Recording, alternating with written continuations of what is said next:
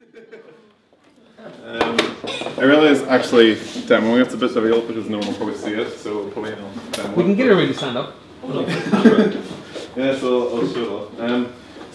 I'm just going to talk a little bit about my final year project. I work with Matt, I'm Michael, sorry. I work with Matt at Brewbots, and I'm an embedded engineer there, but I'm also a final year student, which I try to balance. And this is my final year project. It's built with the Photon, which Matt was talking about earlier. I'm going to talk a little bit more about like actually using it and how rapid it is in comparison to Brewbot, and from what I learned to Brewbot and how I used it. The point of the robot was to navigate hazardous situations with a cheap piece of hardware, rather than having sort of big bomb robots which have a lot of complexity and so on. You have little tiny robots which kind of go in, and if they get blown into pieces, it doesn't really matter, next one tries. They just keep going until you eventually reach your end goal.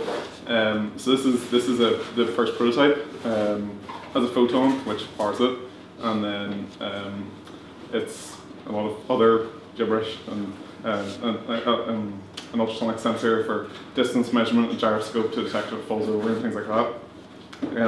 Initial hardware didn't take actually all that long to develop. It only took maybe a week or two to put the whole thing together with how easy the photon is, and it actually comes down to some of the particle do, which is quite similar to Arduino in terms of they build shields. So this has a shield on it, which is a shield for shields. So it allows you to Shieldception. Yeah, it allows you to interface existing shields like Arduino shields, which I have up here. I have a motor shield. It allows you to interface them with the Photon, because the Photon is 3v3, it's 3.3 volts rather than 5 volts. So a lot of stuff doesn't really work with it, or a lot of like existing stuff doesn't normally work, but they've developed a lot of different pieces to make your rapid prototyping even faster, because you can just chuck that hardware together. You don't have to do any soldering. This is completely solderless. I didn't solder anything to make this. It's completely just plugged together with a breadboard and then lots of wires. And that's how it came to be. So the hardware is actually quite simple, because again they have the Arduino-like structure of having shields and all things like that.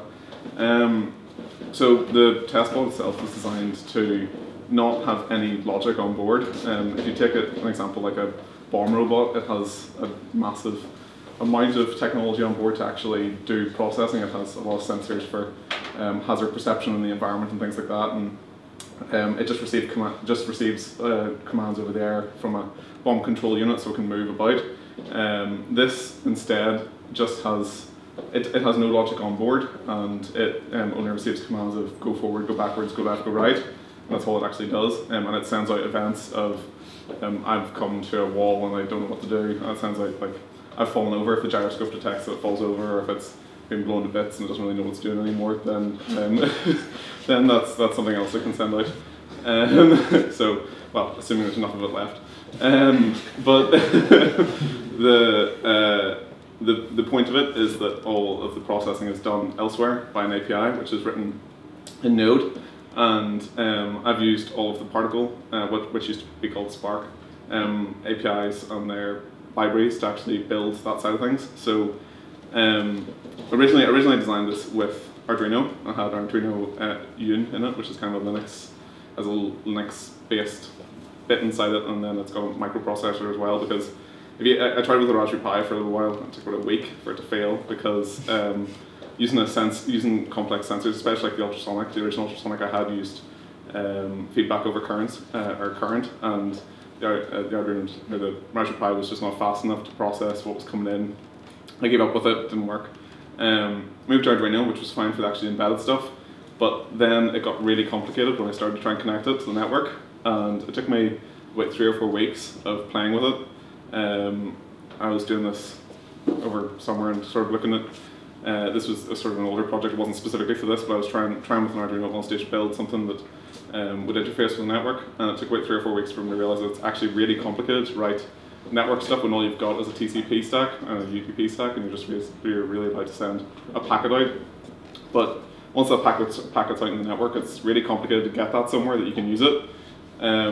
Whereas the Photon, you plug it in and you say, make this information go somewhere, and then somewhere else you say, give me information that came from somewhere. And they have a Node library which you just pull down and say, I would like events that say, if the robot has failed, just give me events that say failed, give me events that say stopped, give me events that say complete.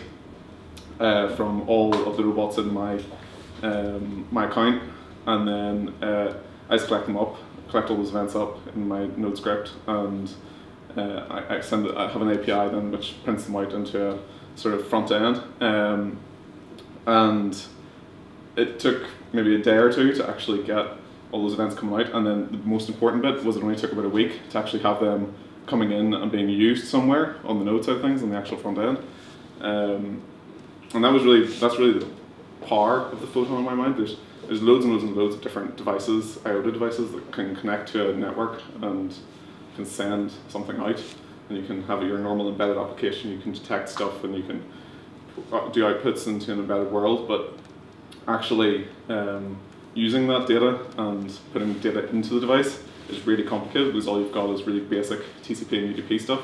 Whereas when you have what Photon provide in terms of their whole cloud, and you can just curl something and tell it, here's some data, and then on the actual embedded side of things, it's a couple of lines of code to pick that up, and then it can again send a couple of lines of code to send something out, and you just curl somewhere and you get that data. It's so simple. And that's really, it's been 3 or 4 months to actually build this, and with its functionality, it drives around. I can maybe kind of demo it, but I can make it move around, and I've got buttons and a web controls. I can show the web controls. If you want, we can bring over a big table. A big table. I don't want to use too much time, obviously, but. We don't want to see it move. Yeah. Okay.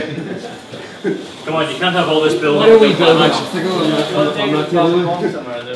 Yeah, let's have a post. Already have.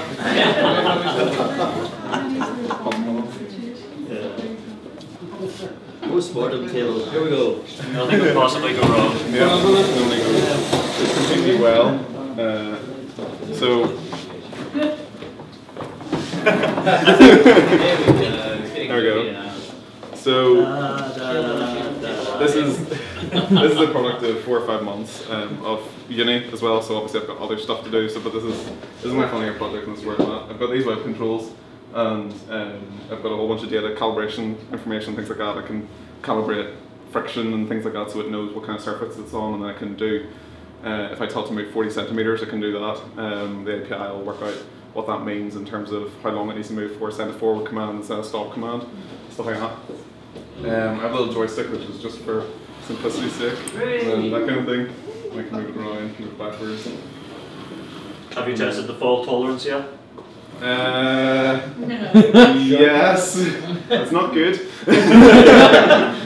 So, but I can bring it, and there we go. So that's it. I'm still holding stop, but it's now killed all the commands because I said that it's hit a wall and it doesn't know what to do, and it's just about to hit a wall, and in this case it's decided to stop. So that's really where it's come from, and that, in my opinion, to get that done in 3 or 4 months with